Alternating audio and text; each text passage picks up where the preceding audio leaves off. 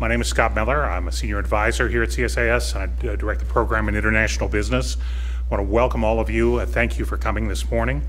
I want to extend my welcome to those of you watching online. In terms of how our online productions work, there's an event page. You probably went to the event page at csis.org to sign up to come to the event. Following for today, this event is being webcast live at that events page.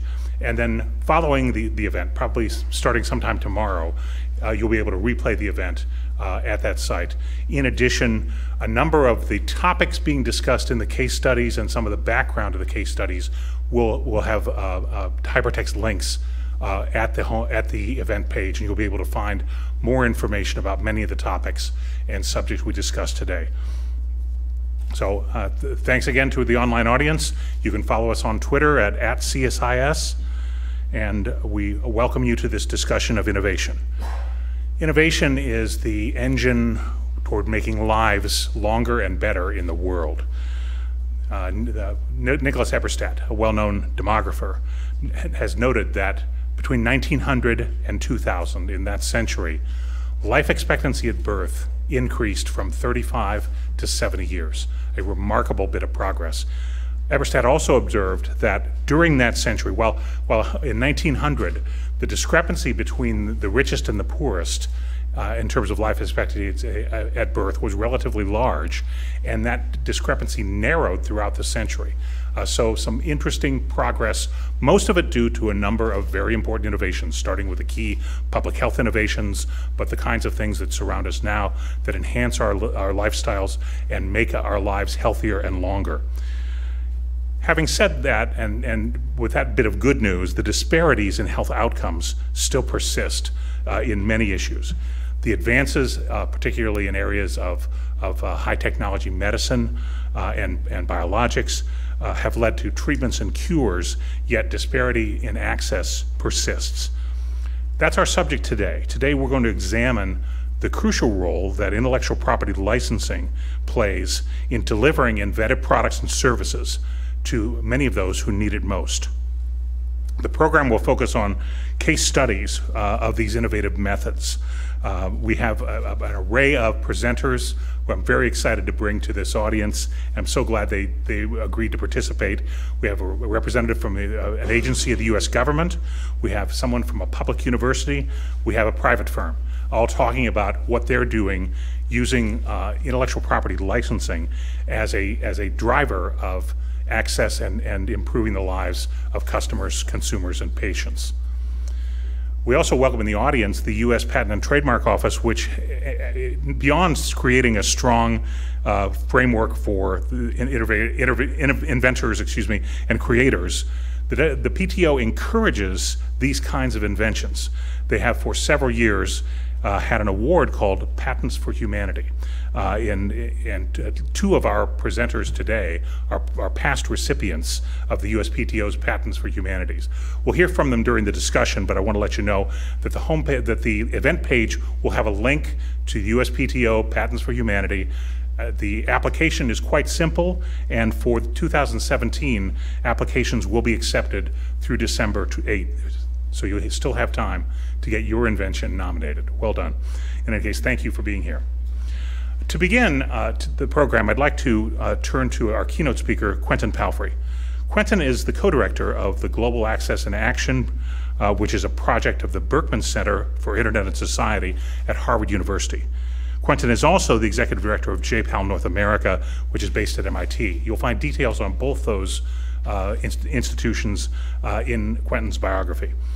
From 2009 to 2013, Quentin served in government. He was first Deputy General Counsel for Strategic Initiatives at the Department of Commerce, and then a senior advisor at the Office of Science and Technology Policy in the White House. We're delighted to hear from Quentin today, who's done important research on this topic. Please join me in welcoming Quentin Palfrey.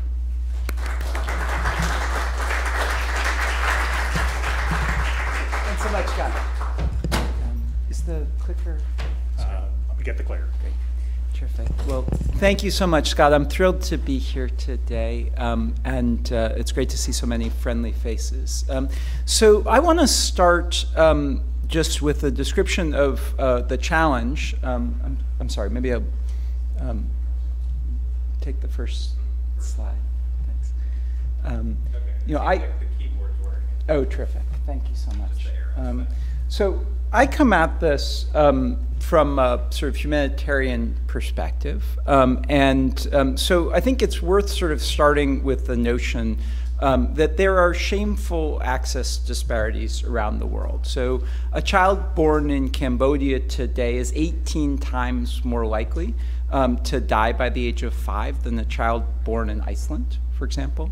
And we've made terrific progress in fighting diseases like HIV/AIDS, and yet 22 million people of the 37 million people living with HIV globally in 2014 didn't have access to the tremendous advances in medicine that have been available to solve those problems. And you know, some of these challenges are about cost and pricing. So to give you an example, in Kuwait, the lowest paid government employee has to work 11 full days to afford sort of a 7-day course of treatment for something as straightforward as Cipro for a respiratory infection. But of course, cost is not the only obstacle to access, right? So many drugs, such as new cancer drugs, are not available at any price in some markets. And beyond that, there are other more pedestrian challenges. So I spent a little time in Mozambique, and if you think about Mozambique as being roughly the coastline from Florida to Maine, Maputo is sort of more or less where Miami is, and from there north to Maine are basically dirt roads. And while there are some trained healthcare workers down in the southern part of the country, when you get up into the northern part of the country, the ratio of trained healthcare workers to people who can, you know, to their population is like 100,000 to 1. So cost is only one part of the challenge that we face in getting access to life-saving medicines into the hands of people who need it, but it's a very important one. And I'm going to, before I get into models and strategies, and in particular the role that IP licensing and non-exclusive generic licensing partnerships can play, I want to sort of frame sort of 3 challenges that I think that we need to keep simultaneously in mind as we struggle with these problems. And the first challenge has to do with incentives for research and development into the kinds of challenges that face the global poor.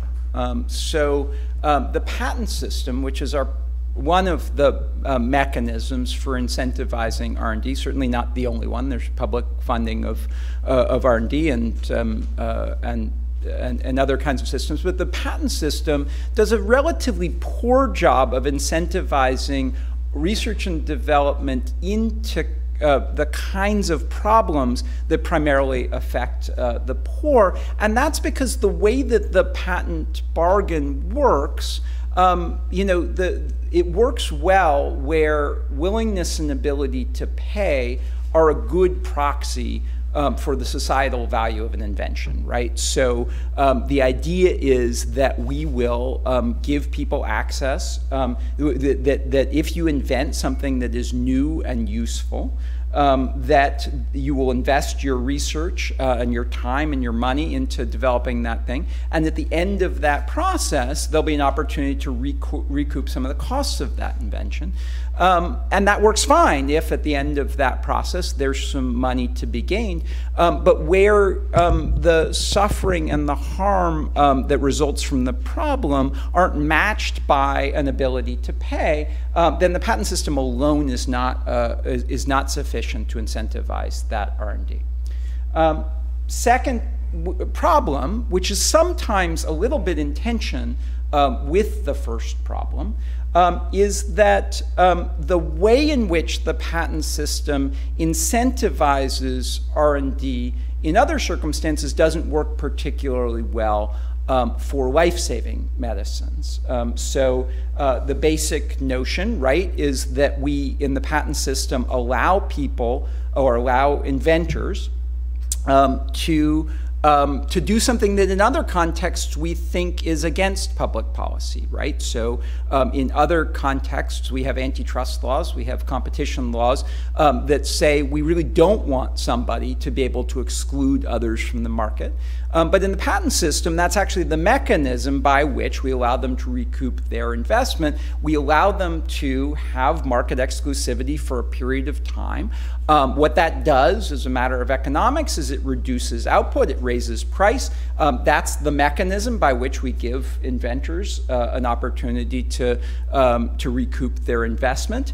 And in the context of things that are more optional than life-saving medicines, this is a good mechanism, and the trade-offs may work out. In the context of life-saving drugs, however, the people you're pricing out of the market are their demand is very inelastic. The deadweight loss that's created by the monopoly structure sort of equates to life and death, right? And so there are particular ways in which life-saving drugs awkwardly intersects with the mechanism that we use to incentivize R&D in other kinds of contexts. And then, the third problem that I just sort of want to highlight in this space, which isn't sort of a matter of economics, but is a sort of practical reality, is that the political climate around access to medicines tends to be highly polarized. I spent a decent amount of my career in Washington, sort of a lot of the policy discussion around access to medicines tends to be fairly acrimonious, and to the extent that people talk about ideas in this space, they often talk about relatively big ideas and ideas that where the path from here to there is pretty challenging, talking about ways of fundamentally reshaping the intellectual property system, talking about what would be possible if major pieces of legislation, major treaties, large changes to the system were undertaken. And I think those are all important and good discussions. But the enterprise that I've spent a little bit of time working on since leaving government is focused on a slightly different angle on this problem, which is that I think that there are some great opportunities to identify best practices that, if expanded and if worked out, have the possibility of saving lives, and in some cases, potentially quite a large number of lives, without necessarily encountering the sets of trade-offs that cause the acrimony and that make progress so difficult. And in some cases, it seems like there are win-win solutions, best practices that can be expanded. And it's worth spending some time as a sort of scholarly community and as a public policy community, thinking about ways to optimize around practical solutions. So I'm the co-director of a project at Harvard, which we call Global Access in Action. We are focused on trying to develop these best practices that may have the practical result of saving lives. So a lot of what I'm going to talk about today comes out of a paper that we wrote in the Georgetown Journal of Poverty Law and Policy that focuses on a few of these strategies. But let me sort of tell you sort of the three projects that we're working on right now. One is the one we're going to talk about today, which is best practices within the pharmaceutical industry that can increase access to medicines while preserving or enhancing the incentives for research and development into the next wave of innovation. Second project that we're working on now, we're working with a number of African country governments, and in some cases with some private sector partners, in order to help optimize some of the laws and regulations that they use to make some of these strategies more feasible. And then the third project is, sort of coming out of the Ebola crisis, learning from some of the lessons, some of the things that didn't go as well as they might have there. We've been working with the World Economic Forum and CEPI and the World Health Organization to try to think about some ways that we can make the system of pandemic preparedness work better the next time. But today, I want to spend most of my time. The topic here is IP licensing, so I want to talk a little bit about some of the strategies that we've talked about. I'll go into a little bit more depth on the non-exclusive generic licensing partnership, because I think it's a very interesting model and one that actually could be expanded considerably. But let me sort of let me distinguish between a couple of different models that people have used that I think have some promise. So we've talked a little bit about differential pricing, and let me sort of distinguish between two different kinds of differential pricing. Often, when you talk about a public health challenge, let's take, for example, HIV/AIDS, when you think about what pharmaceutical companies have historically done, the sort of traditional model, or the model that's sort of most prevalent in the market, has been to charge different prices in the poorest countries, or maybe to have some prices for the very poorest countries and then to have a couple of tiers where you sort of treat a bunch of different countries the same, and you come up with a sub-Saharan Africa price. Maybe there's a slightly higher price for some emerging markets, and then maybe there's a slightly higher price for the highest, the most affluent markets. This is a process that in some ways increases access to medicines, right? So you wouldn't want to charge in Sierra Leone the price that you charge in Belgium, but there is some rough justice that's associated with the cutoffs, right? Not everyone in sub-Saharan Africa has the same ability to pay. Not all of those countries have the same circumstances. There are these cliffs between one level and the next. And so sometimes it helps, but it is not a perfectly tuned system. Another model has been to try to segment those markets, and in some cases have multiple channels. So you can have a branded drug and a generic drug, or maybe you can have the intellectual property holder work with the generic company, and you can sort of charge two different prices within the same market for the same drug. And this is a strategy, I think, that has a ton of promise and is worth exploring in much more detail. For example, the approach that Novartis took in intra-country differential pricing for its malaria drugs, I think, has saved a lot of lives. So we can go back to that. I want to spend most of the time, though, talking about voluntary licensing as a mechanism. And I think that I'm thrilled that we have some representatives from Gilead Pharmaceuticals here, because I think one of the best case studies in this space is the mechanism that they worked with in trying to figure out how to distribute AIDS drugs across the very poorest countries. So as a sort of broader model, what is voluntary licensing? So sometimes what you do is you have a branded drug. In the case of Gilead with the AIDS drugs, and Greg can talk about this a little bit more, they created sort of two channels of distribution. So one of the channels of distribution was a branded product, and they had some licensees that were distributing that branded product. But at the same time, the structure also allowed for some generic manufacturers under a licensing regime to sell a chemically similar product under a different name and to compete within that marketplace. Now, what are some of the advantages of doing a project, doing a distribution mechanism this way, as opposed to a sort of traditional corporate social responsibility program or a tiered pricing model? So one of the things that I think is an advantage of this structure, if you can do it from the pharmaceutical company's perspective, is that they don't necessarily have the same level of risk in distributing the drugs in this way. So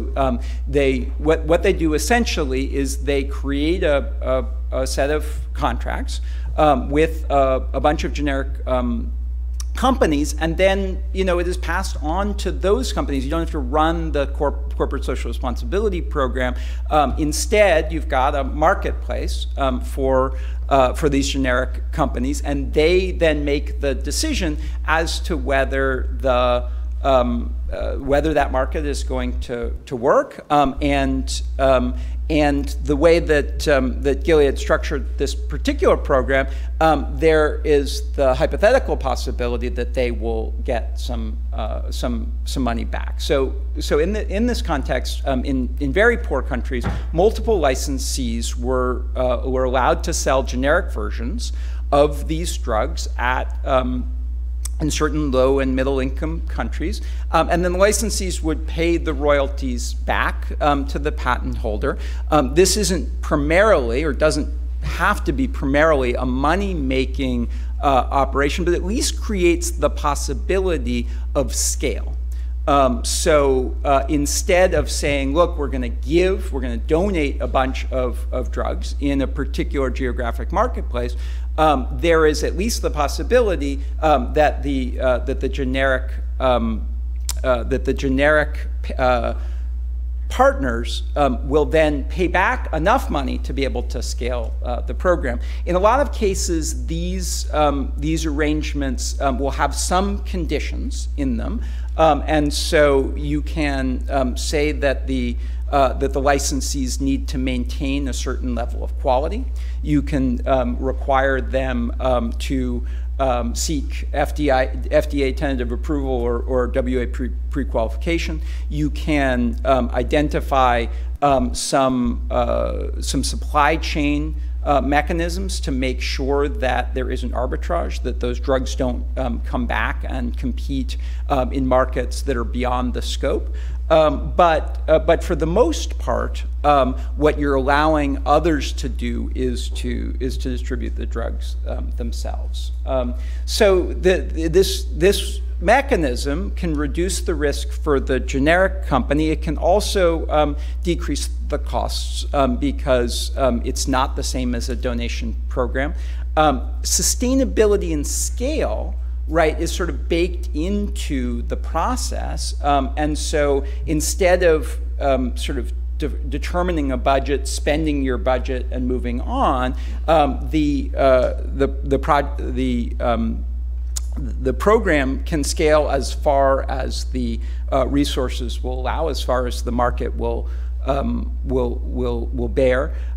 There also allows for comparative advantages. So in some cases, you've got a set of challenges and structural obstacles that are faced by a branded company that may or may not be characteristic of their generic partners. So the generic partners may be able to buy in bulk. They may have a manufacturing and distribution structure that's more extensive. A company like Gilead is a little bit different in its structuring from some of the other branded companies in the sense that they didn't, at least at the beginning of this program, have the same kind of global footprint as some of the other branded companies. But you can then take advantage of the lower costs, the bulk purchasing, and the distribution mechanisms of the generic partners.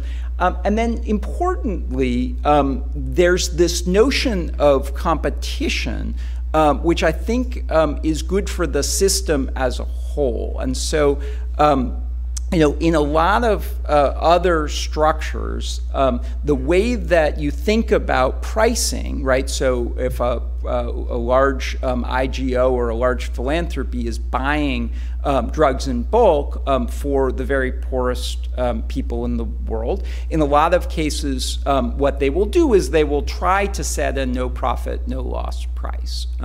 No profit, no loss is a very fuzzy concept, right? Because it's a negotiated discussion, but it's also essentially a guess as to what you know, what a sort of fair price is, and it's also a guess at a particular point in time. So if you have a negotiation between a distributor or manufacturer and a philanthropy to try to pick a price for what is a fair, no profit, no loss price, if over time it becomes cheaper or could become cheaper, often there's a certain amount of stickiness to the price. One of the nice things about a non-exclusive generic licensing partnership model is that over time, if the generic licensees are fighting over market share, that will actually drive down the cost in some of those poorer markets. And what that has the effect of doing is meaning that the purchasers, so the philanthropic entities, the Global Fund or PEPFAR, can purchase many, many times more drugs for the same amount of money. And so one of the nice things about this structure is that it's potentially a win-win-win. It's a situation where the pharmaceutical company is able to run a corporate social responsibility program in a way that maybe is able to break even, and certainly isn't sort of as much of a sort of net money loser as other CSR programs might be. From the perspective of some of the other philanthropic players, right, the force of competition drives down prices over time and allows for more purchasing power over time, allows them to make their philanthropic dollars go farther. And then there is the additional benefit that more poor people get access to drugs. So those are the advantages. This is by no means a structure that will work under all circumstances, but I do think it's a structure that is worth exploring, whether there are possibilities for expansion or replication. And I think that there are a couple of design choices and sets of questions that are worth kind of exploring. The first is the scope, and one of the obvious challenges here is are you talking about a bunch of different patents, or are you talking about a single patent, or at least a single patent holder? Where you're talking about multiple pieces of intellectual property held by multiple intellectual property owners, then there's often some value in a process of coordination. A patent pool is a possibility in that context, where you have a bunch of different, so in the context of HIV/AIDS drugs, there's often multiple pieces of IP. If you're talking about you're talking about a tuberculosis cocktail, there's often a bunch of different IP. And so it's helpful if you've got multiple patent holders to try to come up with some kind of a mechanism for taking some of the friction and some of the transaction costs around who might be able to license and then manufacture and distribute those drugs. So that's one piece. Obviously, the more IP holders, the more complexity. One of our speakers will talk about the golden rice example in the agricultural context. That was one where Syngenta held a very large percentage of a relatively large pool of patents and created a structure by which different kinds of agricultural entities could license at different rates. But those kinds of scope questions are important to gauge at the front end. Another challenge is market definition. So the places where this model has been used most successfully are circumstances where you're talking about the very lowest income countries and where you're talking about a situation where there's philanthropic funding available. One of the biggest problems is that the countries where the poorest people live are often themselves poor countries. And so for some of the same reasons that it's difficult for an innovative or branded company to make money in Sierra Leone or Mozambique, it's also hard for generics to make money in those spaces. And so if you're going to turn over to a group of generic companies the opportunity to make money in the poorest countries, there needs to be some money to be had. And so it's tended to work the best in the set of markets where there is some donor funding. The other challenge that I think often comes up is what about markets where there may not be a lot of revenue potential for the branded companies in the short term, but if you look at the sort of projections for where markets are going to come from for pharmaceutical companies over time, it's not the US and Europe, right? It's these emerging economies. Even some of the poorest countries are places where the pharmaceutical companies will hope to be able to make money over time. And so one of the challenges that comes up is, how comfortable will branded companies be seeding a market that is not currently a money-making market for them, but may become so in time. And this is a place where I think lawyers can be helpful in helping to kind of define the parameters, either by time or by a set of circumstances, where one kind of a humanitarian model might exist for a period of time, and then there might be opportunities to shift into a different model. The other market definition problem, which is the thorniest here, is that most poor people live in countries that also have some wealthy people in them, and that becomes a real challenge in the world of increasing access to medicines, because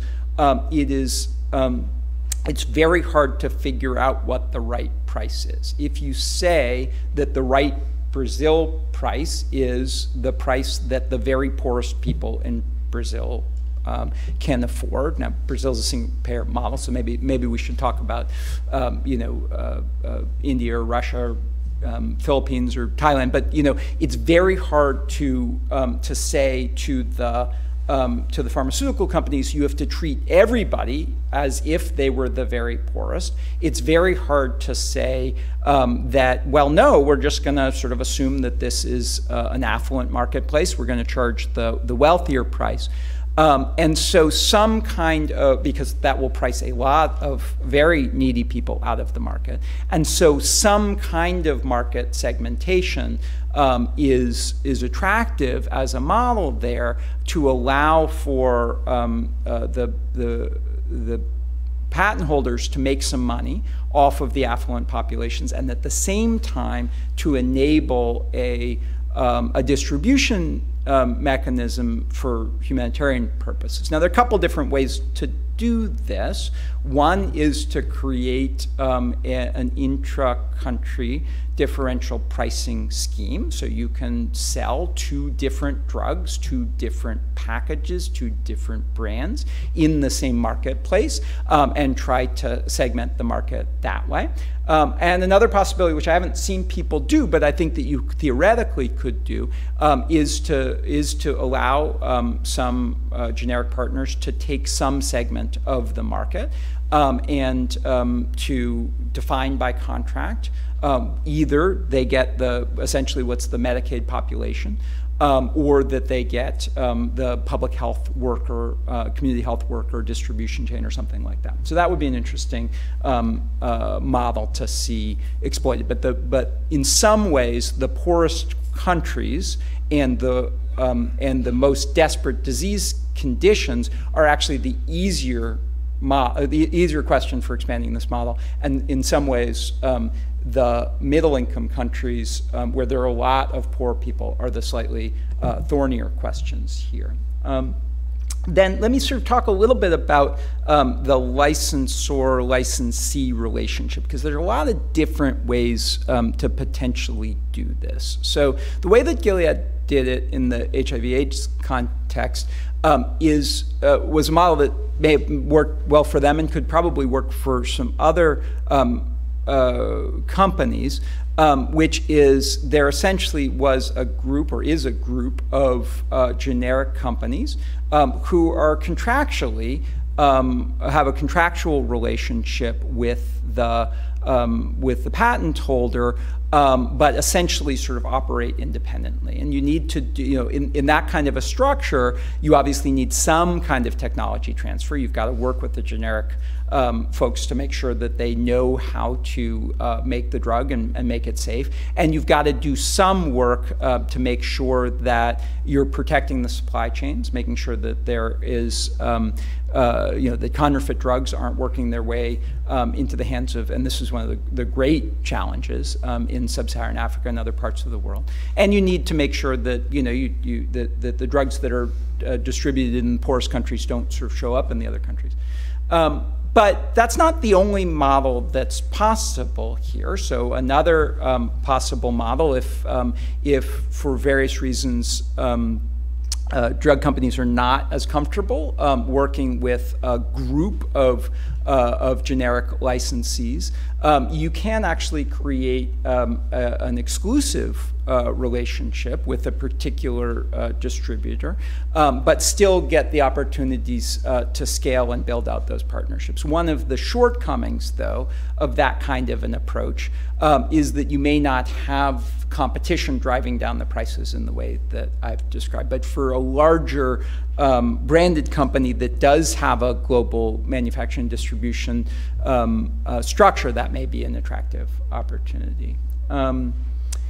So let me just sort of mention a couple of the obstacles to this model and sort of think about ways that we might sort of overcome some of those. So one of the challenges I think that we face, or that someone would face in sort of thinking this through, is one that I mentioned already, which is sort of this notion that a market that a company doesn't have any prospect of making money in now may not always remain so, right? And so I think one of the things that, I'm not in those sort of boardrooms, but I can imagine that one of the challenges, if you say, look, let's do this, let's allow some generic companies to sell these drugs in this, in these 90 or 100 countries, and if they make any money, they give us a cut.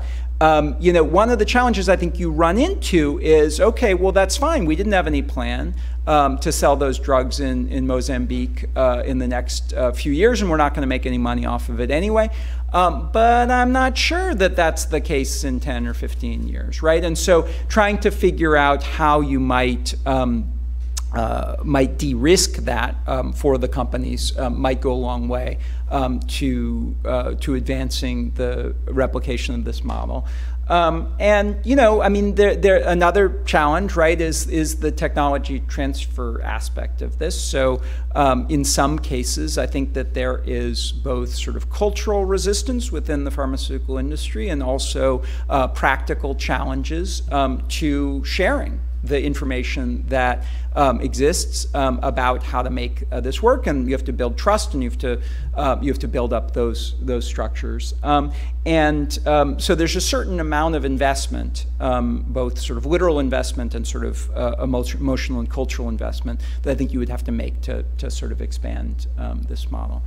I want to spend just a moment, though, on sort of other ways of building a more collaborative environment. So this is a model, the one that we've been talking about in terms of non-exclusive generic licensing partnerships, is a model that involves sharing IP. And I think sharing IP is a really important opportunity for expanding access to medicines. But it's not the only thing that companies could do more of that would help us both increase access to medicines and improve the environment for research and development of drugs that primarily, or vaccines or therapeutics that primarily affect the poor. And one of the places where I think that companies could do a lot more without necessarily undermining their structure or their corporate culture or radically changing the environment is to share research better.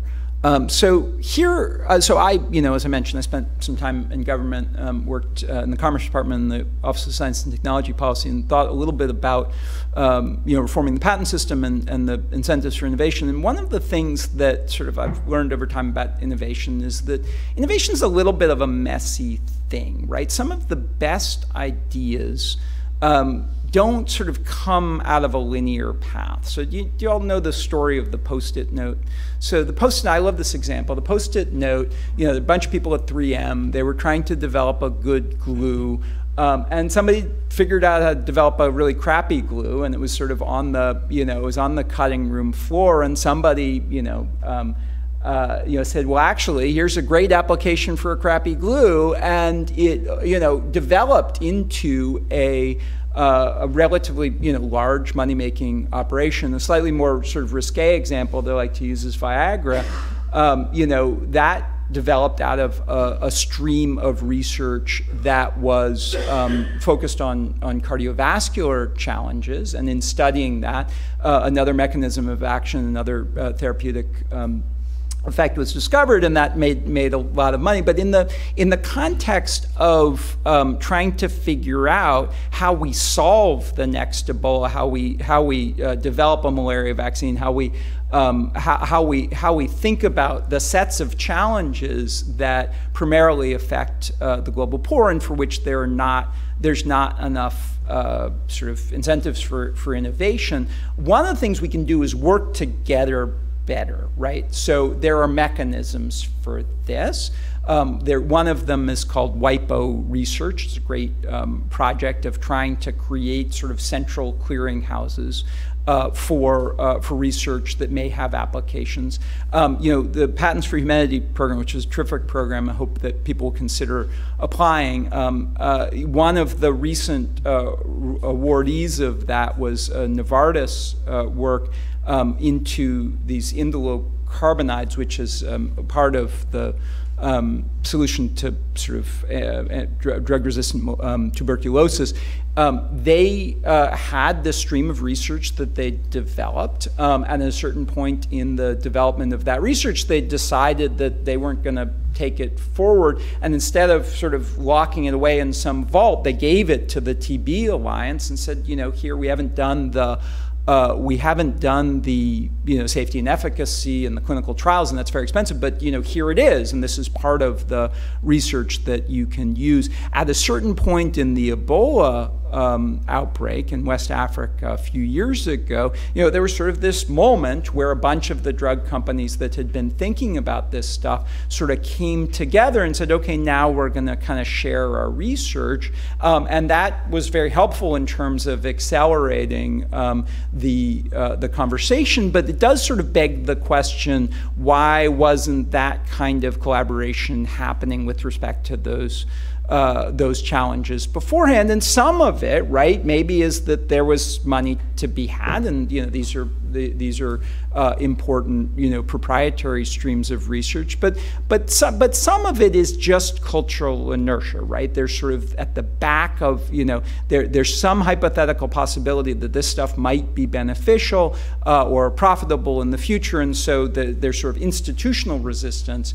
to getting together and sharing that research. And there may be times where that makes sense, right? And there may even be times where that's better for innovation, for there to be races. But I do challenge us all to think about whether there are streams of research that we could share that would allow for greater collaboration around these challenges, and whether lawyers and other sort of public policy professionals who are thinking about how to advance corporate social responsibility in this space might de-risk some of that collaboration, right? Are there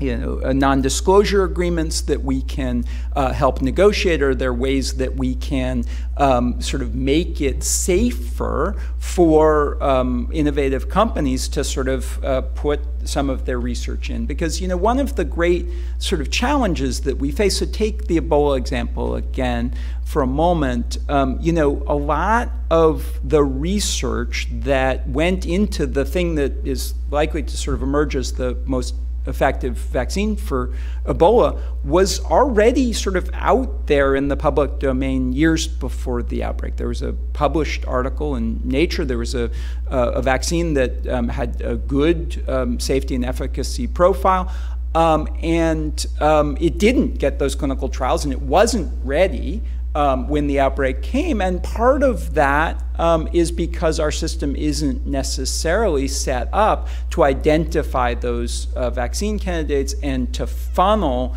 research dollars into those kinds of challenges in a sort of optimized way. Now, it may be, right, that those philanthropic dollars were going into malaria or neglected tropical diseases, but it also may be that we can do a better job of working together, of thinking about what we know collectively, and of optimizing both the CSR, the corporate social responsibility efforts, the philanthropic efforts, the international governmental efforts, and making our sort of scarce dollars invested into these resources go farther for poor people.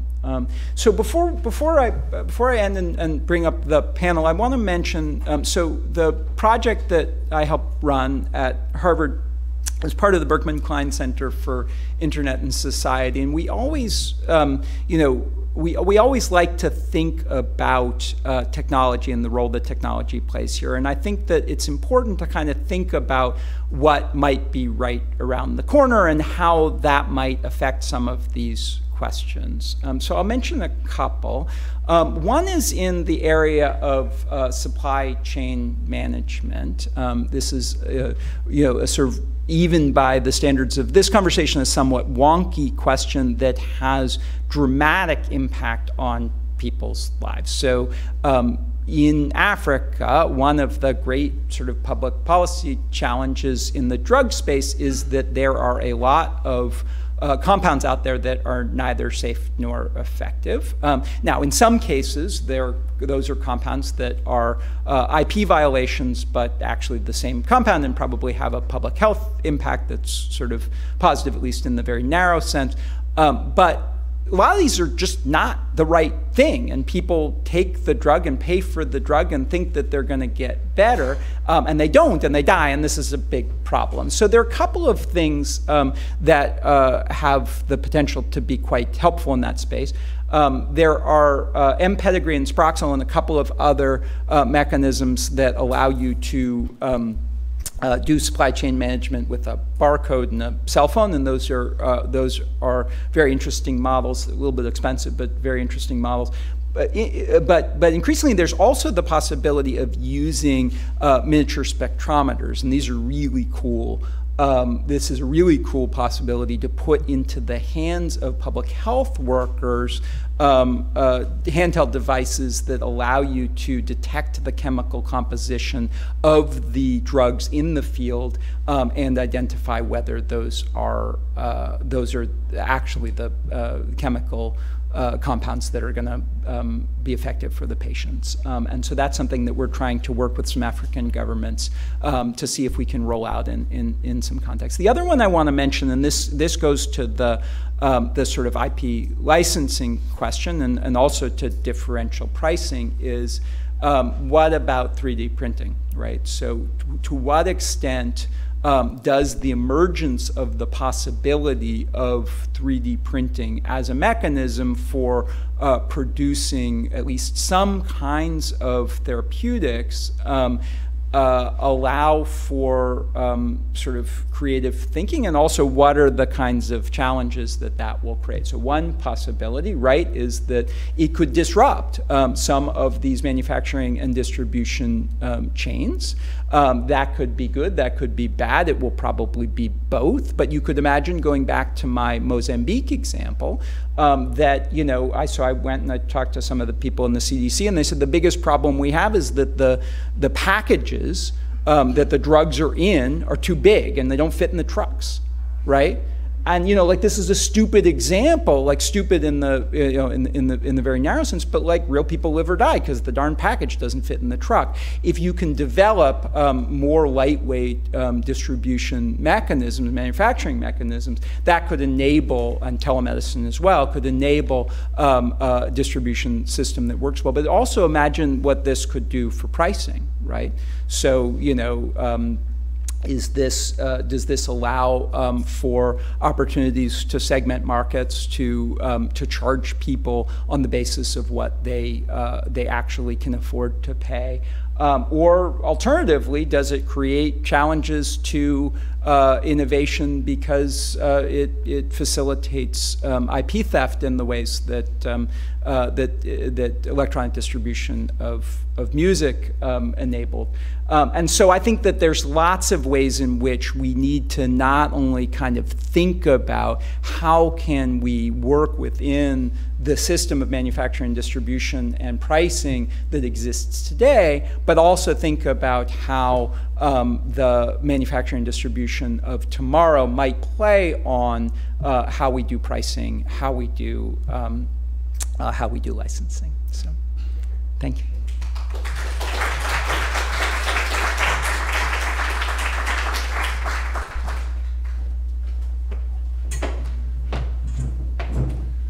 We're going to have a brief set change here while we remove the podium. Quentin is going to stay with us up here as a discussant, but also for questions at the end. Let me invite the panel to join me.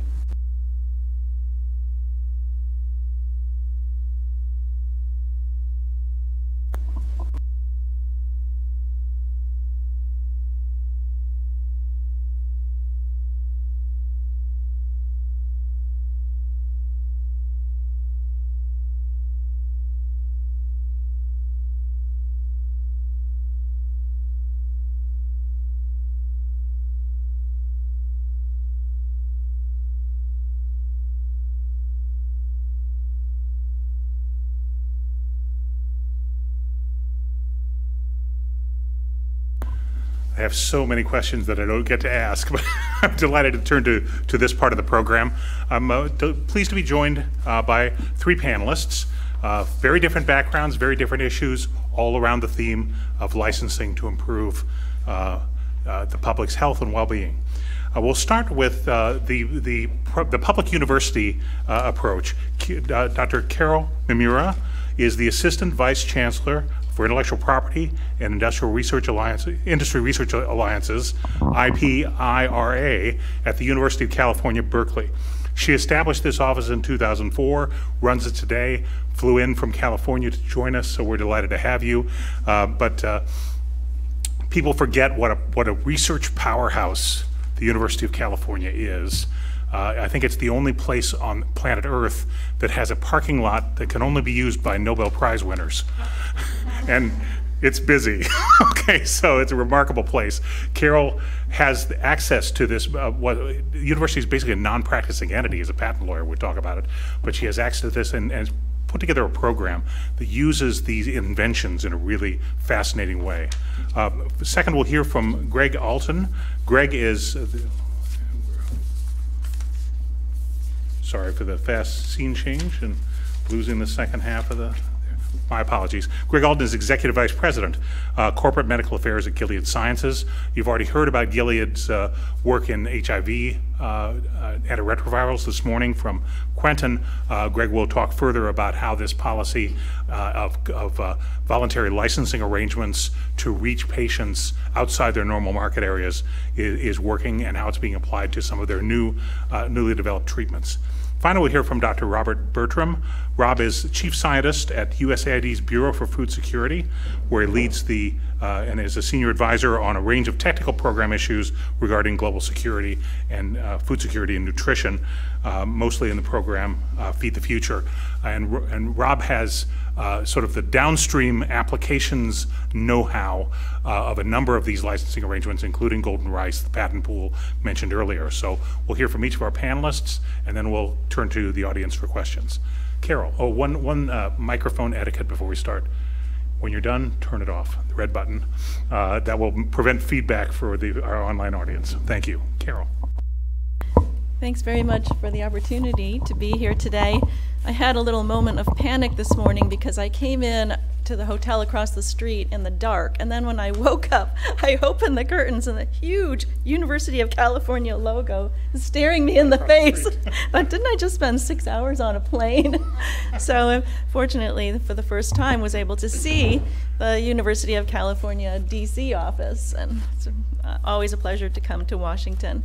So about 2002, 2003, Eva Harris, a professor at UC Berkeley who was a MacArthur Genius Award winner for her work in Nicaragua, came to the office, and she actually approached me and she said she was almost afraid to make this request. She thought we wouldn't give her the time of day. It was a radical idea. But she was working on a MEMS-based, a micro-electromechanical systems-based handheld device to detect dengue fever at that time for applications only in Nicaragua. And she said, a driving force in my life has been to take scientific good and make it available to developing countries. In other words, to use science to make the world a better place. And this is a sentiment that is shared by many, many professors at Berkeley and in our local innovation ecosystem. So she wanted us to patent her device and give her startup company, the Sustainable Sciences Institute, a free license. And the Sustainable Sciences Institute's mission is to support scientific and public health communities in research-poor settings to develop sustainable local research and public health systems. And immediately we said, okay, so you want us to patent something and license it to you so you can deploy this in Nicaragua. You started the conversation by saying, Eva, by saying that you realize that the university owns the patent and you have to deal with us in order to do something for public good needs in Central America. Are you asking us not to patent? She said, no, in this case I'm asking you to get a patent and give the Sustainable Sciences Institute a free license because others can do this, and there are many copycats out there. This device is very technologically sophisticated, and someone else can get a patent that's very close to what we're doing and block us. So we need to use the patent system in this instance. So she didn't think that her request would fit with what universities traditionally do, but we had just reorganized the office to approach IP licensing and IP management from a holistic standpoint for the campus. We were highly motivated to increase the number of companies that we did business with at the time about 100.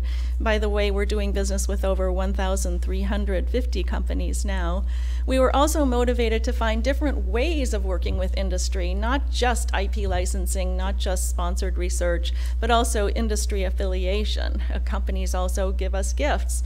They work with us in many, many ways. In fact, sometimes someone from a company will come to Berkeley and will say, do you know, you've done these 12 things with us. You know, if we put Intel in the middle, did you know that, you know, you hire our professors as consultants, this, that, and the other thing. And invariably they'll say, no, I had no idea. You know, I didn't know what all of the other units were doing with Berkeley.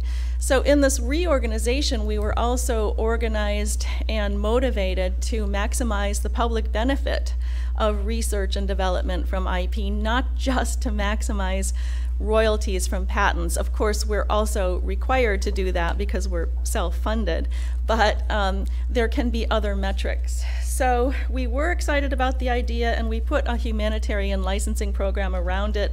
By that, I mean we developed specific clauses for technologies that could and should be deployed in low and middle income countries or in low resource settings. And we simply said, you know, there can be a bucket for this type of deployment and a bucket for that type of deployment, but what will the contracts look like? We have to create a repository of terms and a repository of deal terms and business models. So within the next 2 years, a couple of additional opportunities presented themselves to us. Jay Kiesling, the pioneer of synthetic biology, brought 2 deals to us, one pertaining to an antiviral compound from the mamala tree that is a tropical tree indigenous to Samoa and elsewhere, and then a project pertaining to making semi-synthetic artemisinin from artemisinic acid in yeast. I don't know if you picked up the brochure, but some of these case studies are shown here. So those 2 projects quickly followed on the heels of the Sustainable Science Institute project, and because the malaria project brought in $42.6 million from the Gates Foundation to a 3-party partnership at the time, consisting of the Institute for One World Health, UC Berkeley, and Jay Kiesling's startup company, Amyris Biotechnologies. It got a lot of press, and people were very interested in figuring out, well, can I do something similar with my technologies? And it really got the ball rolling. So we always say that Eva Harris provided the moral compass, but then some early deals put the meat on the bones and gave us an incentive for more momentum. Also in the brochure, you'll see that there are deals in other areas such as agricultural technology, biotechnology, sanitation, diagnostics, and research tools. And so the issue here, though, is that IP licensing is always difficult when we have technologies invented by the university because they're so early stage, normally because they're federally funded. So we'll approach a company and say, are you interested in commercializing this patent? Only to hear most of the time, we don't know, it's so early stage. I mean, you do have a publishable outcome here, but it's very far from being a commercial product or service. So we realized that we're facing in these situations market failure. These are situations where a product that's based on university research in developing countries are in countries where patients cannot pay, or they cannot pay a fair price, which doesn't result in an incentive to companies.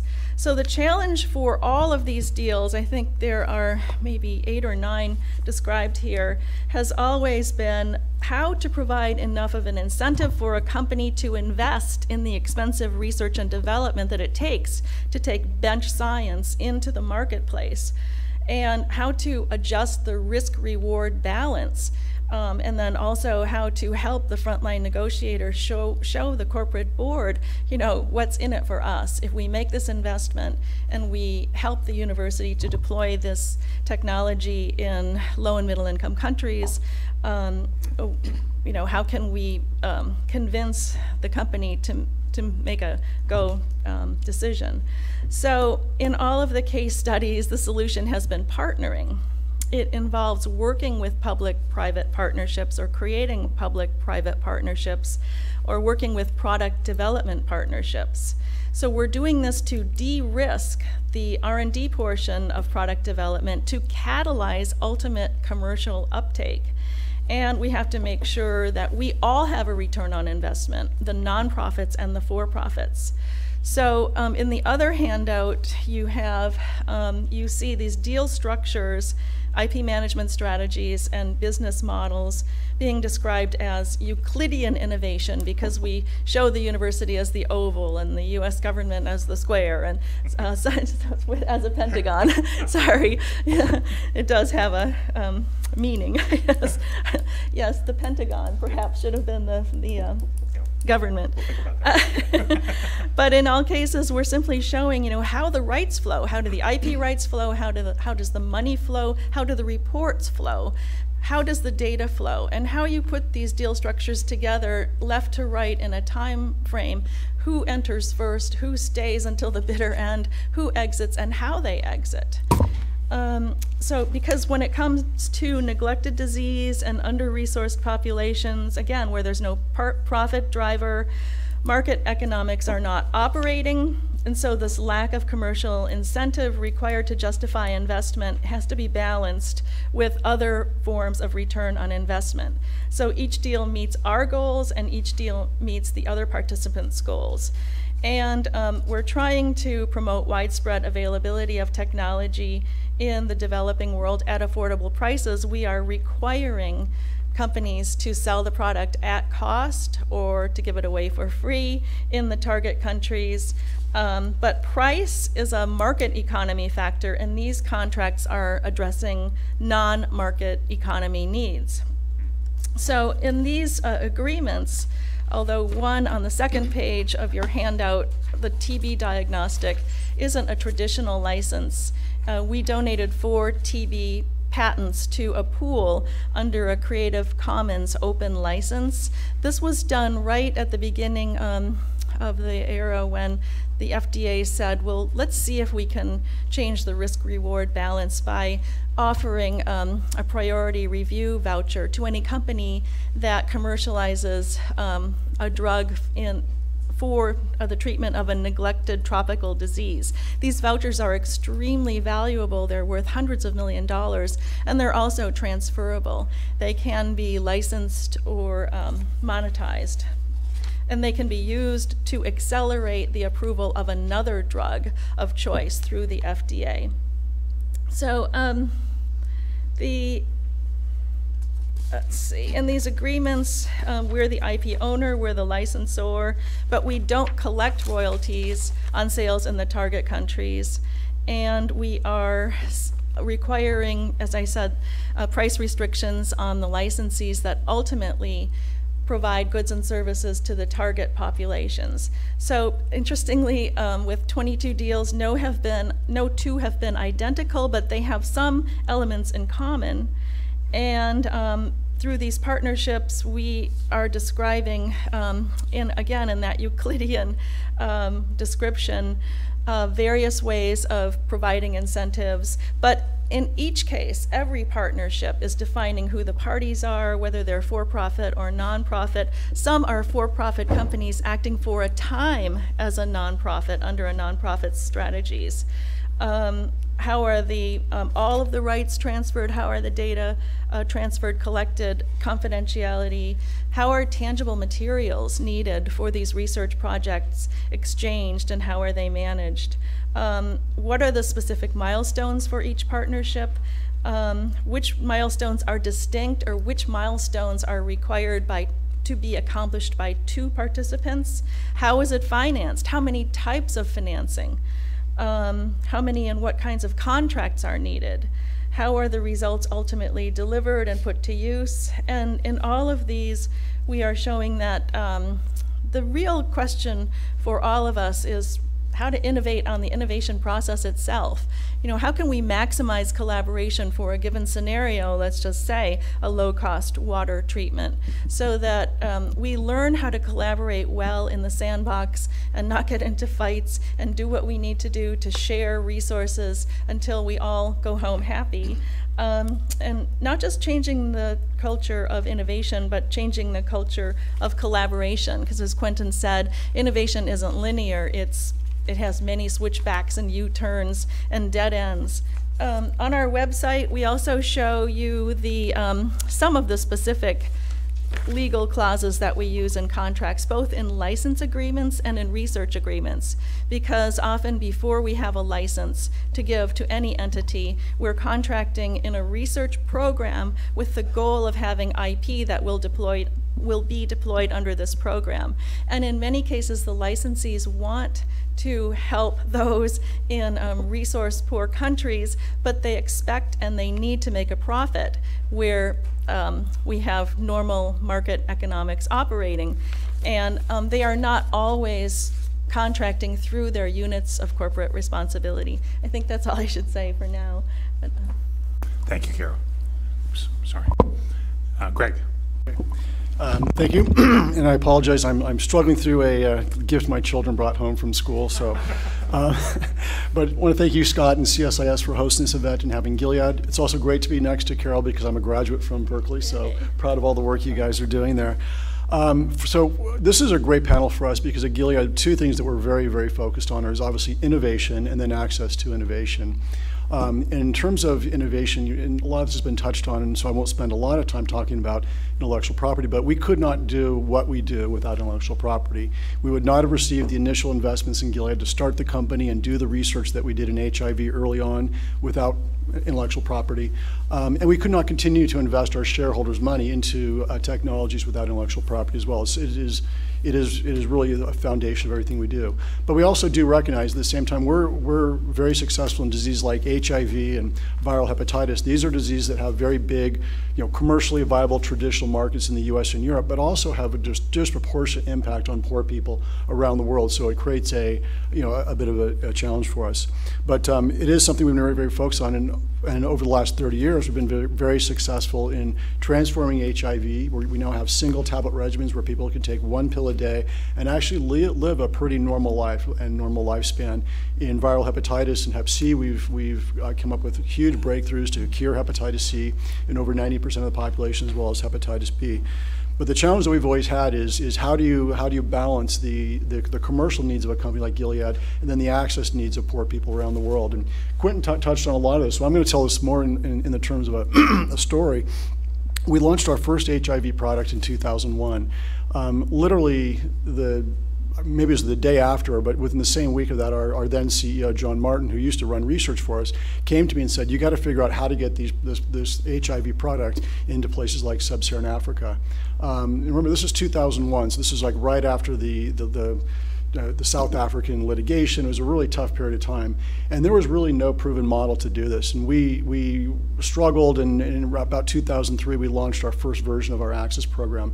And it had a lot of the components that Quentin talked about in terms of inter-company differential pricing. We tiered pricing with no profits up to our highest profit markets, and we launched our Access program that way. So, for example, in sub-Saharan Africa, we provided our products at a no profit price, and then we had different tiers. By 2006, it wasn't working at all. I mean, it absolutely was completely a non-starter. I think we were reaching about 20,000 people of the 40 million who needed the product. And so we obviously, because we really did want to provide access, we sort of took a step back. What could we be doing differently? And we sort of looked at, well, who's doing a good job? And we looked at the competitors out there. So we looked at the traditional big pharmas, and it didn't seem that anyone else was really doing anything that was remarkably successful. But the companies that were doing a really good job were the Indian generic companies. So we said, wow, well, why don't we do what they're doing? Well, we're not built to do what they do. So then as Carol talked about, you work in partnership. So we decided, why not partner with the Indian companies and have them actually work with us and actually manufacture our products and distribute them into the least developed countries of the world. So that was sort of the thought experiment. We went through a lot of the thoughts that Quentin went through. Well, what about product diversion? What about product quality? And all these other issues. And we really determined that that probably was not going to be a problem for us based on the research that we've done. So in 2006, we launched our licensing program. And as Quentin described, we decided it has to be multiple companies. We need them competing on price. And the idea is that we'd have a high volume, low margin business, and they would compete on price and bring those prices down. And what we've seen over the last 13 years, I guess, since we launched this, well, I guess about 10 years since we launched our HIV licensing program, is just tremendous reduction in price, about an 80% price reduction. And then in terms of volumes, we went from that 30,000 today to about 10 million people are receiving the medication on a daily basis. So it's phenomenally successful. We now have added hepatitis C into this program as well as hepatitis B. And that's working extremely well. We now believe we've cured about 600,000 people for hepatitis C. A lot more work to do, but we continue to improve upon that. So we're looking at ways to work with governments, work on some of the things that Quentin talked about in terms of intra-country differentiation with our medicines. So we continue that. So we also, in 2011, were the first company to join the medicines patent pool. Quentin talked about the value of a patent pool. One of the big values for us is just getting more companies to contribute their intellectual property into this type of a licensing program so that you can come up with more combinations, whether it's for HIV or for hepatitis or eventually other diseases. Our licensing programs actually do allow any combination for the products.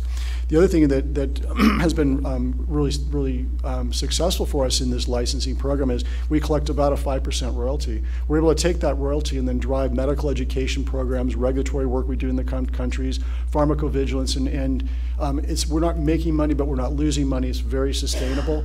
And again, that investment has been very helpful to us because it's not enough just to get a product that we believe is a great product. You have to go in and actually educate on it. You have to talk about the difference between the next generation breakthrough versus some of the older products. So we do a lot of that as well. Looking forward, we're going to continue doing this with we have new HIV products in the pipeline. We'll be launching another product next year, so we continue to innovate. This is already we're negotiating right now with all of our licensed partners and MPP to include this product. All of our hepatitis C products are now in this licensing program. We actually just recently announced that we're expanding our licensing program to include 5 new countries, Malaysia, Belarus, Ukraine, and Thailand and Philippines in our licensing. So we continue to adapt and improve upon this. And it's been quite successful. I have a short video. With your permission, Scott, I'd like to play the video and just describes a little more. And then I'll just answer questions at the end that people may have. Thank you.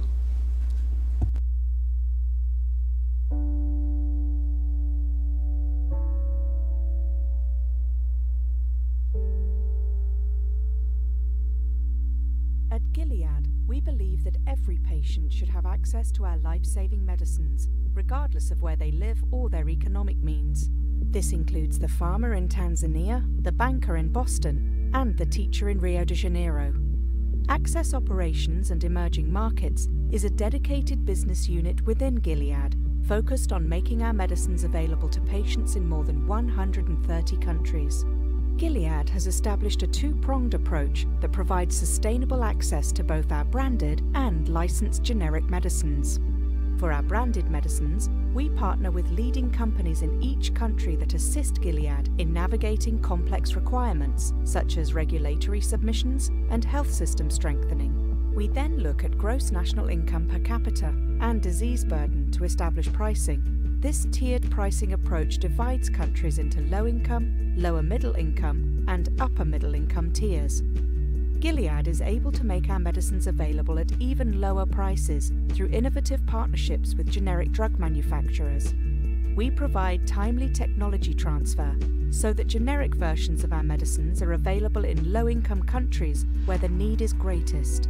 The majority of our generic medicines are produced in India, where companies have a proven track record of producing high-volume, high-quality, low-cost products.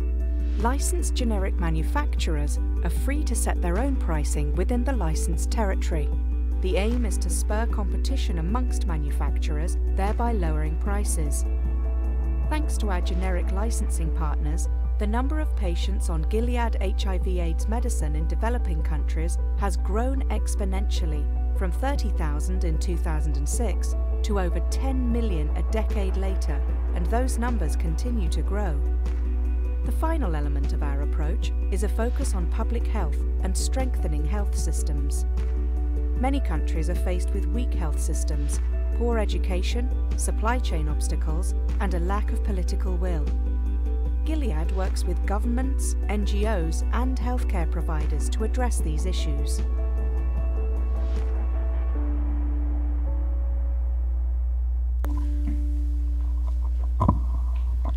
Thank you, Greg.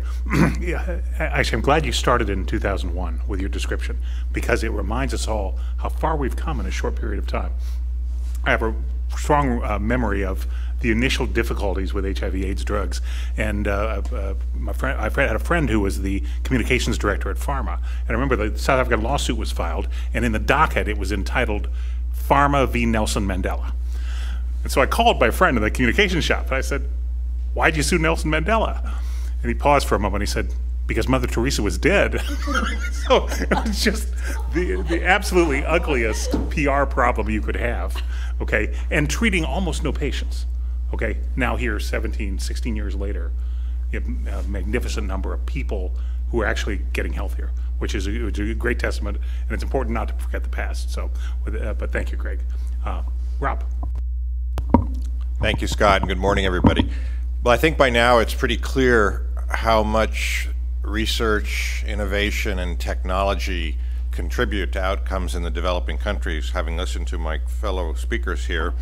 And of course, this is also very true in food security. And agriculture is almost by definition dependent on technology change, in part because pests and diseases and other things that affect yields and profitability are also evolving and changing.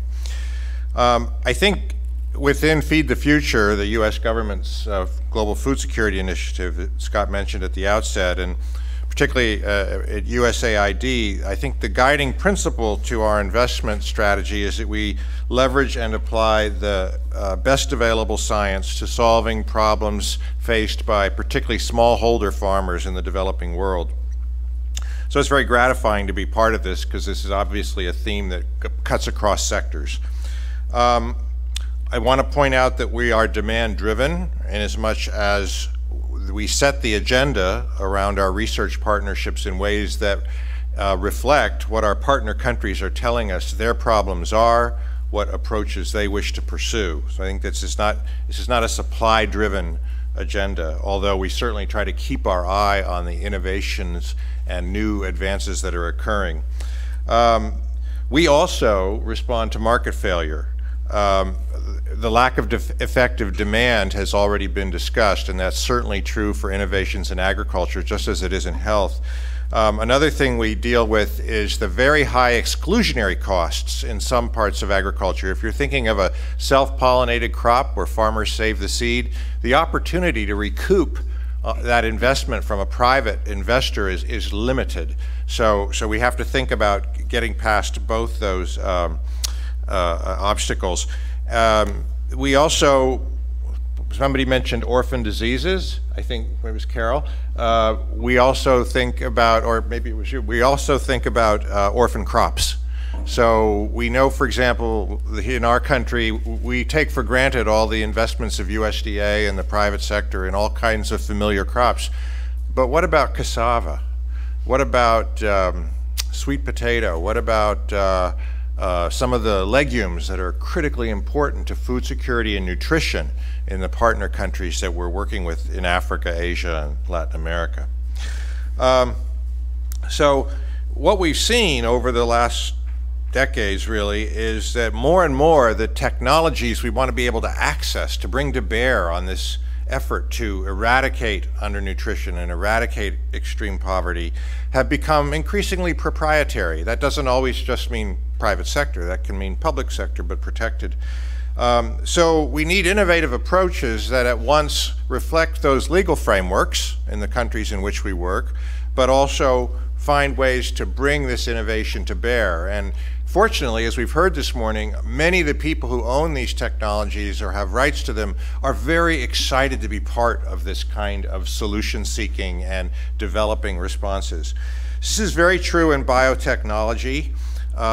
It's also, though, this advancement in terms of science and proprietary dimensions has been paralleled, in a sense, by changes in the regulatory framework. So we have things like the CBD, the Convention on Biological Diversity, the Nagoya Protocol, and so forth, which have affected access to genetic diversity, which in agriculture, genetic diversity of crops and livestock, these are the building blocks of the new technologies we need to develop. So we've become habituated to things like prior informed consent, mutually agreed terms of access, and benefit sharing. And the agricultural community in particular has tried to move forward in ways that reflect those larger agreements, but also speak to some of the opportunities and needs in the agricultural sector, where, generally speaking, one stands to gain more by sharing diversity rather than ring fencing it. So that's one of the ways that we stand out, and it's an opportunity, but it's also a challenge of how do you message that in a world that thinks about national sovereignty. So we've worked alongside USDA and the State Department and other agencies to try to protect the interests of farmers, including American farmers, but the world's farmers, in terms of being able to continue to access this diversity, which is the building block and the underpinning of the innovation process, and gives us the tools we need to deploy against diseases, pests, and increasingly abiotic stress, heat, salt, drought tolerance, things that are being already experienced in parts of the world much worse than we're experiencing them, but they're big problems here as well. Innovation then ultimately depends on connecting the that diversity to application, and we take a variety of approaches, with the goal being really trying to get technologies into the hands of farmers, easy access by the farmers. But we have to respect, as I said, the laws of the countries where we work. And there are many different things we have to consider: patents, PVP, plant variety protection, licensing, very important, the contractual aspects of the kinds of agreements we're involved with. And these rights generally cover make, use, and sell. But they often have geographic dimensions, and we've heard about some of those this morning. And they can have economic segmentation, which has also been mentioned, around, say, farm size, or the income of the farmer that is the target beneficiary. So a key message from my colleagues when I talked to them about coming today, Scott, was figure this all out first. You know, don't do all the work and then say, oh, what about, you know, our freedom to operate? So, so let's talk about some examples. Scott mentioned golden rice. This was the effort, came out of European scientists, German and Swiss, to put provitamin A into rice as an effort to really fight against vitamin A deficiency and the worst aspects thereof, things like night blindness and such, blindness in general. And so that partnership is with the International Rice Research Institute and Syngenta, and it involves Bangladesh, Philippines, and in terms of the donor support, it is the Bill and Melinda Gates Foundation working with us, and also with Helen Keller International, whose mission in life has been eradication of vitamin A deficiency. So it's it was something where there was a public donation of the IP to a company, Syngenta, which then improved it and helped with the stewardship of it in a way that had a segmented approach geographically, and then within geography, farmers making less than $10,000 per year. Now that seemed like a great idea in 2001. As we're getting very close to getting this technology into the market in countries like Bangladesh and the Philippines and elsewhere, that may not be such a good idea in some ways, because if we're really trying to scale this, it might be more effective to get some larger farmers growing it, such that more of the product was available at a competitive price to the intended beneficiaries, which is the poor. So sometimes, you know, you almost have to, you may want to go back and hey, let's talk about what we agreed 16 years ago, and maybe another approach is appropriate. And that doesn't happen in just that example, but this idea of going back to the licensor and the owner is something that we do. My colleagues suggested we be careful of the term humanitarian use. Not that there's anything wrong with it, we're involved with it, but you have to define it all the time because it's a moving target. It means different things to different people. So again, it needs to be clarified in each case-by-case basis. Another thing we're encountering now is we'd like to stack traits for iron and zinc in with that vitamin A, make a really nutritious rice, because iron deficiency anemia is hugely contiguous with rice consumption and production in Asia. Well, you've got to go back to the owner of the technology and say, can we do this? So this is you really need to have sort of an ongoing relationship. It's not getting it once and then just moving on. So maintaining freedom to operate was a key message from our partners, that this is an ongoing responsibility that they feel and that is essential to really achieving the ultimate and maximal and optimal impacts of the investments. Quentin mentioned differential pricing. We did a partnership with Monsanto and Mexico. That's a big seed company in India, using a bifurcated pathway. So it was two different outcome groups. One through the public sector, and this was to develop eggplant that was resistant to fruit and shoot borer, which is a huge pest. An eggplant is the most important vegetable, and it's very nutritious, most important vegetable in South Asia. It's sprayed 70, 80 times per growing season because the pest pressure is so high.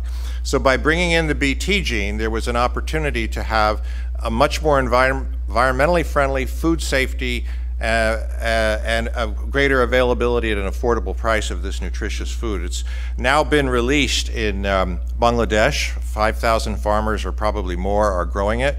It's being also partnered with in the Indian context and in Philippines. And the farmers love it, consumers love it. But again, it's this idea that the bifurcated part was, one part was for OPVs, open pollinated varieties for smallholders.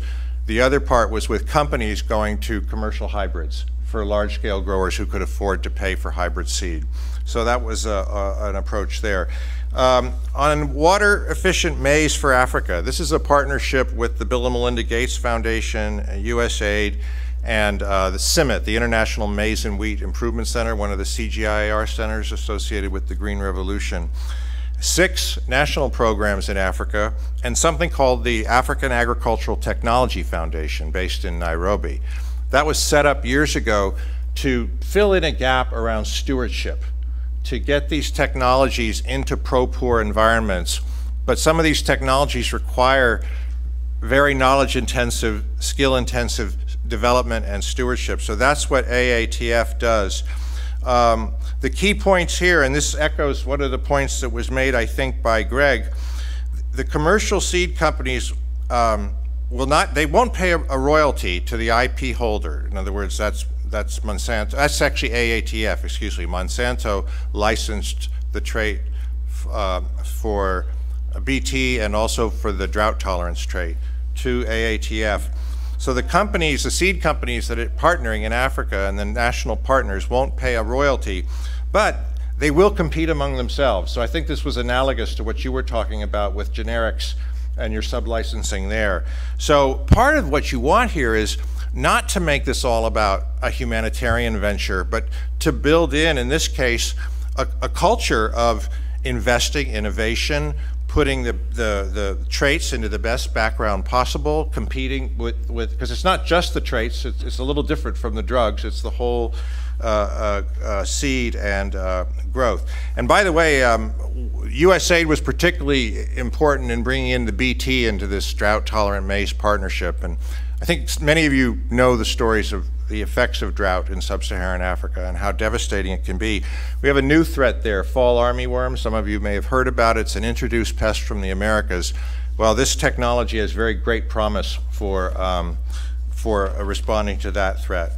One more example, cowpea, a self-pollinated crop, no commercial interest, but we were able to leverage in a partnership where we went to an Australian lab and said, we need to be able to figure out how to bring pest resistance into this crop for which there is no genetic transformation. That lab developed that, and then again the trait was licensed to this same group in Africa. It was given to the Australian lab to integrate. They had to patent it there because in Australia to protect it as sort of a defensive patenting measure, but then it was given on a non-assert basis by Monsanto. So there, as long as the patent is followed and copied, they will not assert any rights over it across all of sub-Saharan Africa. So another innovative approach to leverage in proprietary technologies.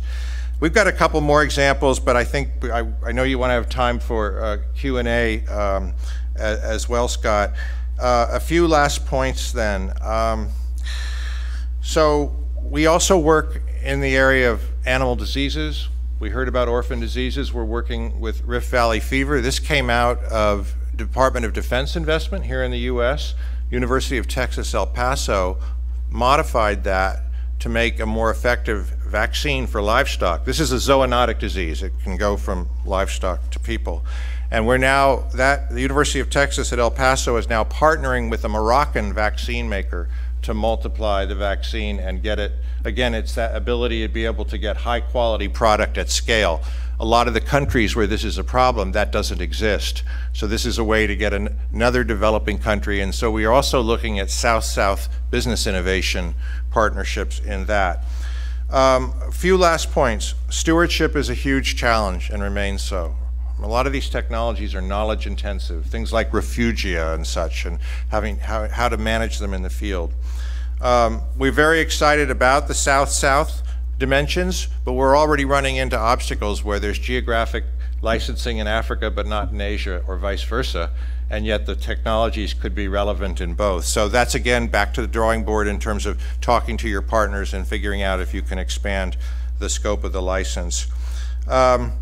And finally, the whole regulatory capacity building and science-based regulatory and biosafety approaches. We have a whole nother arm of our investments that give these countries the ability to make their own informed, wise decisions about what technologies they choose, how they manage and steward them in their own environments. So again, it's really about their ownership, not ours. And finally, I just want to say to all of you that as somebody that works on the development scene in agriculture, the United States and USAID are uniquely positioned to be able to do these kinds of science-based investments. A lot of other donors, I'm not including the Gates Foundation, but a lot of bilateral donors can't touch them because of the politics or the sensitivities about biotechnology, or even private sector partnerships sometimes have been sensitive. I think that's changing, but we also think about freedom to operate in the context of as a development investor and partner. Thanks, Scott. Thank you, Rob. But right before we open to questions from the audience, I'd like to turn to Quentin. And first, to get any comment you might have, but second, if you could talk about the art of balancing incentives and making sure the incentives are, because what each presenter mentioned in the panel here was the importance that the only way to get to scale on these things is to ensure the incentives are managed correctly, but the difficulty of doing that is immense, as Carol's deep contracts would show.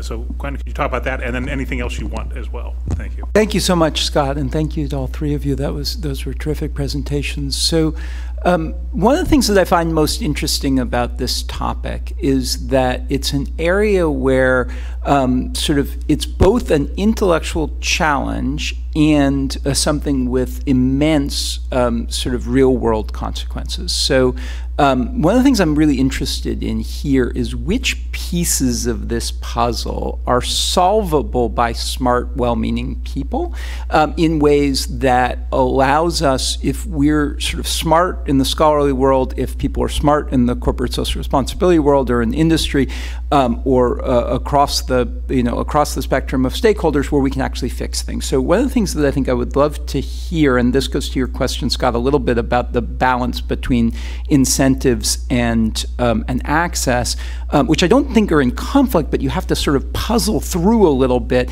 is, what are the obstacles to expanding on some of these best practices that are fixable by pro bono attorneys, by scholars, by sort of smart corporate responsibility or corporate people within industry? So for instance, are there ways that we can make non-disclosure agreements more effective so that there can be more sharing? Are there ways that we can tackle things like supply chain management or arbitrage or reference pricing in ways that sort of identify and address legitimate challenges within corporate culture to expanding on models that, if done right, could lead to win-win-win scenarios? So I guess my question sort of to the panel is, what are the fixable problems that get in the way of us sort of doing more of what I think ultimately could both sort of allow us to incentivize the investment and get people access to the things they need right away? Malaria example, we had partnered with Gates Foundation funding with a nonprofit and a for-profit, the Institute for One World Health and Amyris Biotechnologies. We didn't know that in the future, the pharmaceutical company that would ultimately sell artemisinin combination therapies based on semi-synthetic artemisinin would be Sanofi-Aventis. Not knowing that in advance, the problem was how do you tell the Gates Foundation, our goal is to reduce the existing price of the drug from $2.50 to 25 cents, and this is how we'll do it, without knowing who will take that up. But the value proposition was, if we de-risk this, because no pharmaceutical company will sign up to serve 88 countries for free today, but if we give them the strains that overproduce this and one more thing, then maybe they can see enough value in it. But the other pharmaceutical companies, interestingly, said somebody has got to solve this problem of having, let's just say, a pan-African regulatory system. Because if we go to the trouble in Burkina Faso or Niger or Nigeria, why do we have to spend as much as we would, in a developed world country? Just the prospect of that is not even allowing me to put this before the board. Can I take a shot at this? I agree with what Carol said about the regulatory. That is a big challenge, the amount of work and investment has to go into the regulatory process. But just a couple things. There's no one solution to everything. One thing that we see as a big problem, you touched this, Quentin, in your presentation on the ciprofloxacin, is procurement at a country level. So our example that's similar to the ciprofloxacin is our products that we sell through our licensed partners. One of them is Viriad. It's for HIV, it's also for hepatitis B. For Viriad, it's procured through Global Fund primarily, but also through, in South Africa, there's tendering, and they get the very, very lowest prices. If you use that same product for hepatitis B, it can cost 10 to 20 times as much in the same country. So there's a huge problem with procurement of how we're procuring our generics, and there should be a way to pool that. And I think one example people should look at is PAHO. I think they're doing actually a very good job right now in terms of the pull mechanism that they have, and I think that could be modeled in a number of other markets. Another one that you mentioned, I just want to touch on a little bit, is reference pricing. Reference pricing, it sounds like the right thing to do, but it actually hurts poor countries, because you've got poor country that's referenced by wealthy country. So if you price low in poor country, you have to price low in wealthy country. Yeah. That's a real problem, and people should call that out for what it is. It's hurting poor countries around the world. And the other one, Quentin, and we spoke about this, is how to deal with poor people in middle-income countries. Because I think you're absolutely right. Really, really poor countries are easy because we can say we're not going to make any money there. We'll allow, whether it's generic product or no-profit products. But when you get into middle-income countries where you have a very sizable GNI per capita, but it's skewed among a very small wealthy population and then a large poor population, it does create a challenge that you talked about. And there's really there's two basic solutions to that. It's either a single payer system within the country where they pool their money together and they have a reasonable price that covers the entire population, which, for example, in many European countries you have, or systems where you can have intra-country pricing.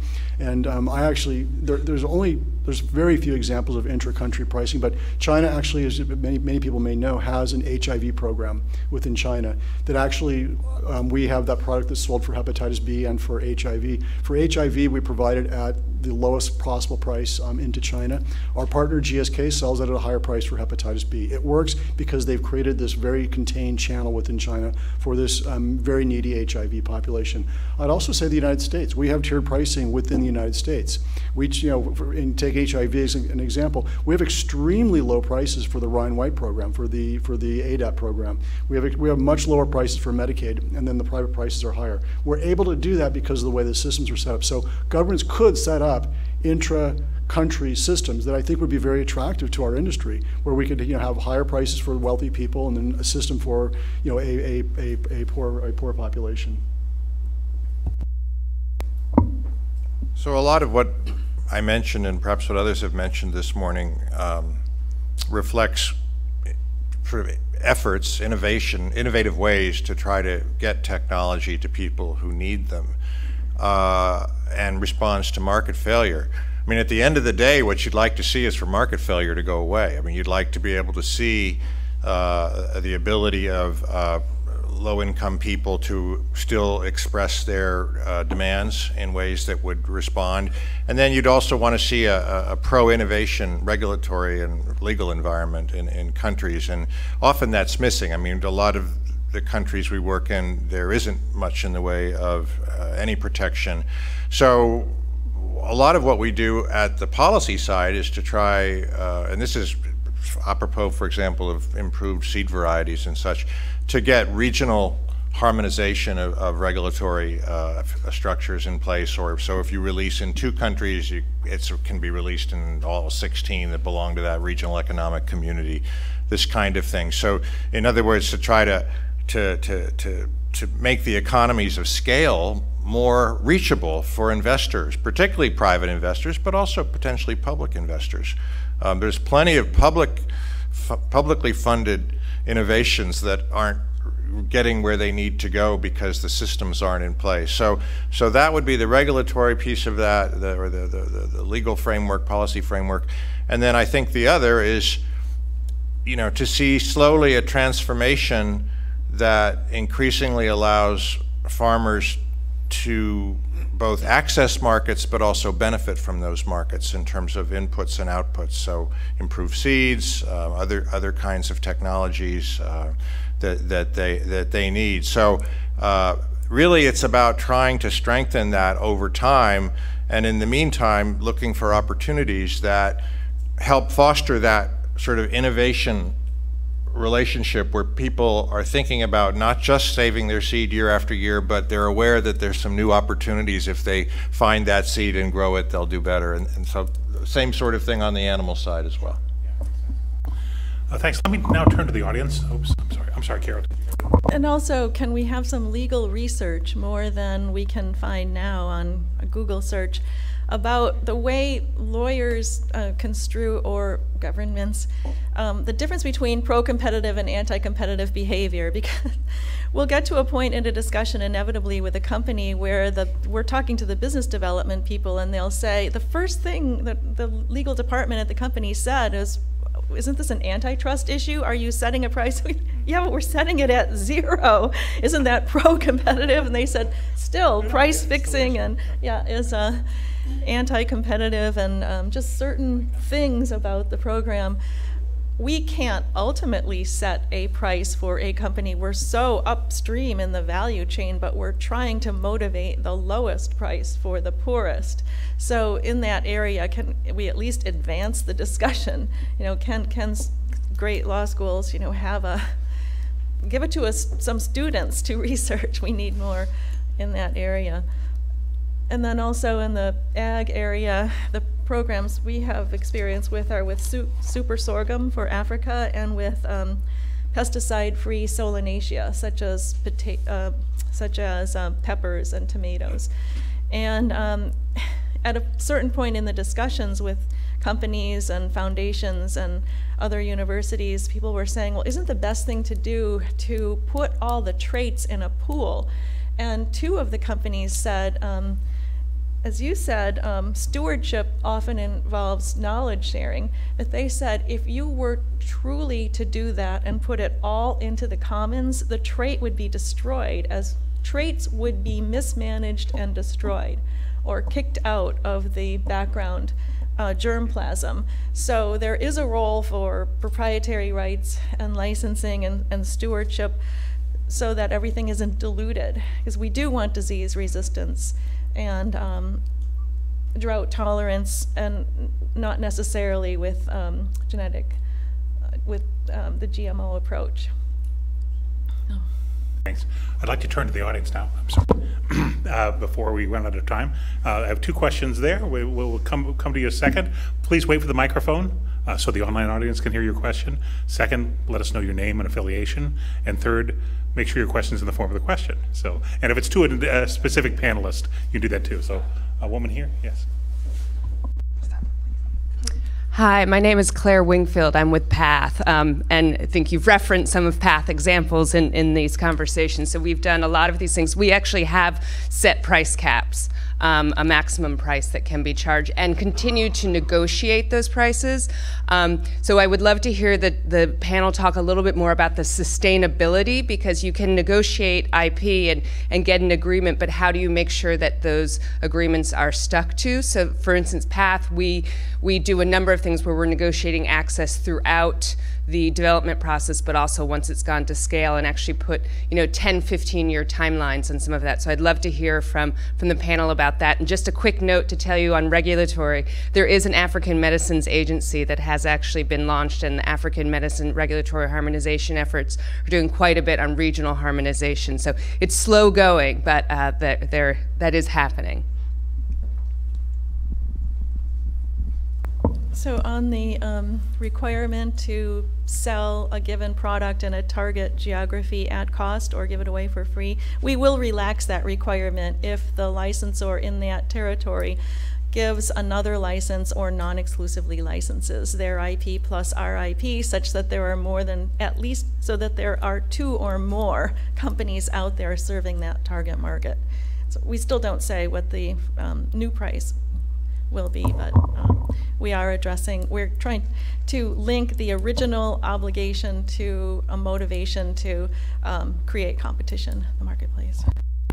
Well, one thing that we've done in both HIV and viral hepatitis is we do have multiple companies that we license to, and they are very competitive. So we have 10, 11 Indian companies, and believe me, nobody competes like these Indian companies. They are, and that was actually one of the reasons we really initially tried to stay away from local manufacturing, because we didn't want to have a company maybe favored by a government, although we do allow some local manufacturing now. But the other thing we do is we actually launch our own product, and we launch it at either a no profit price or a low profit price, which creates a price ceiling. So for example, in hepatitis C, we launched at roughly $300 per bottle for the product. So that created a cap that they would start out, and then that price would go down from there. But it does create a discipline, and it does work, because we've seen in markets where a generic went to market first, oftentimes the price was much higher than we would actually set our cap, and then once we come in, it would come back down. The center aisle. Thank you. Neeraj Mistry. I'm at Georgetown and an international health consultant. I used to be at the Global Business Coalition when a lot of these policies started, so quite familiar with them. My question is more downstream, and I think it certainly builds on things that Greg has been talking about. The big worry is timing and the transaction costs for each of these negotiations. Each company, each time a new product comes on, we have to go through this. And so it's one thing to have the technology, but by the time there's diffusion of it, it's a long drawn out process with huge transaction costs. And I wondered if there's possibly a collaborative policy framework that we can look at. And I think Greg alluded to criteria they look at, HNI and burden of disease. But there's quite a few of us who believe that they aren't poor countries anymore, but poor people in all countries. So the intra-country pricing is going to be important.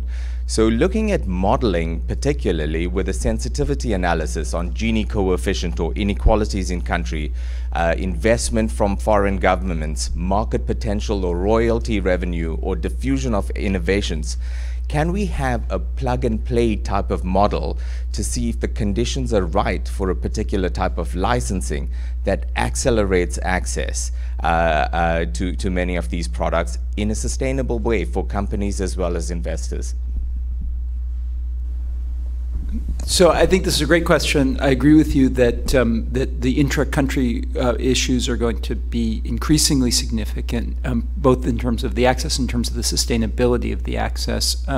My colleague at Harvard Law School, Mark Wu, spent a little bit of time sort of giving a little bit of thought to this sort of typology of what are the sets of circumstances, what are the kinds of countries, what are the kinds of regulatory systems that may be sort of appropriate for various models. But I do think that this is an area where we, the scholarly community and the pro bono sort of legal community could do some more work to get us 90% of the way there for a particular set of negotiations so that there's something to play with and to build off of and to sort of take some of the friction out of those negotiations. Because I don't think you're going to be able to do it all the way down to the specific details, but I think that if we could have a little bit of a typology and some sort of some sort of model kind of documents and structures. But that would be a great project for some lawyers and some scholars to sort of take on. Is there a question up front here, or yes, right here? I have two questions. Let's get them. Do a little lightning round. We'll get both questions, and then the panel can answer both. So. Good morning. My name is Daewon. I'm a research intern at the Manchester Street. Thank you very much for your excellent presentation. It was really fascinating. I was wondering that as these technologies are used in the LMNC, I wondered how does how does the culture play a role in this IP licensing? Because as you deal with the people in the low middle income countries, there may be a different attitude from the developed country. So I wonder, are there any challenges because of the different attitude towards the ownership of this towards the ownership of this IP? Thank you. Thank you. Let's get the second question here.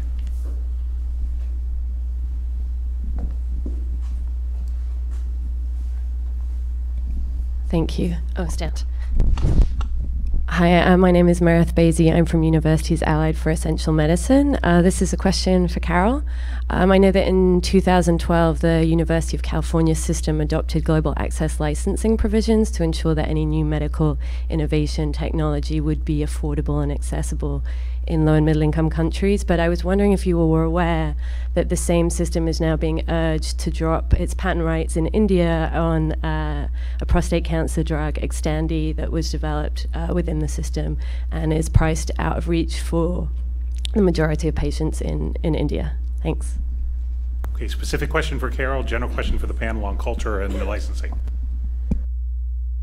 Well, as a university owner of IP rights and a licensor of those rights, we can't dictate the ultimate price of a product, and we can't prevent a licensee from telling us where they want us to perfect rights.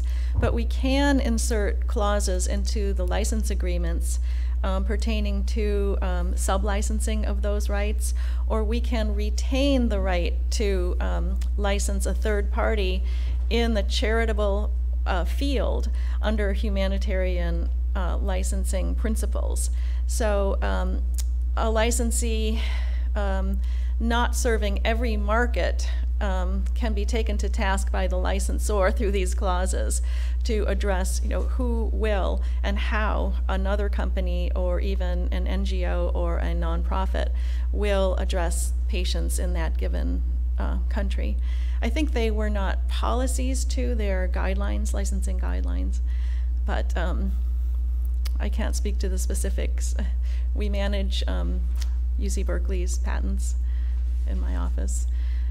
Thank you. Any comments on the question of culture and licensing? Go ahead, Bob.